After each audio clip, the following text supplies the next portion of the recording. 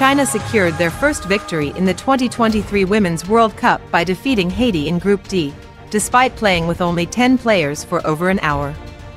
The match was not only significant for China, but also impacted England's chances of qualifying for the last 16.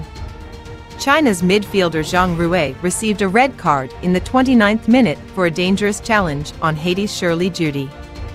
However, China managed to score the winning goal through a 74th-minute penalty converted by Wang Shuang after a foul by Ruthnie Mathurin on Zhang Linyan. England's hopes of advancing to the knockout stages with a match to spare depended on China drawing or losing to Haiti, but China's victory put those plans on hold. The group's fate now rests on the final matches, with leaders England facing China and Denmark taking on Haiti, all striving to secure their spot in the last 16. For Haiti, it was a missed opportunity to create history and earn their first World Cup point in their debut finals. Despite their player advantage, they couldn't capitalize on their chances. Referee Marta Huerta de Aza awarded Haiti a penalty in added time, but after a VAR review, the decision was reversed, causing frustration among the Haitian players and coach Nicolas Delapine.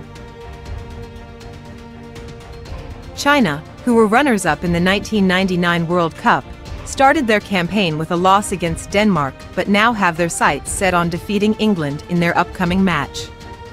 With China and Denmark both having 3 points and Haiti yet to earn a point, the final matches in Group D will be crucial in determining the two teams that advance to the knockout stage based on goal difference. The competition promises excitement and drama as teams fight for their spot in the next phase of the tournament.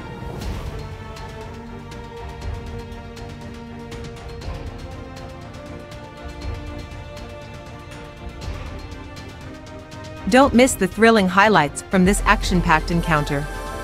Subscribe and stay tuned for more exhilarating matches and surprises.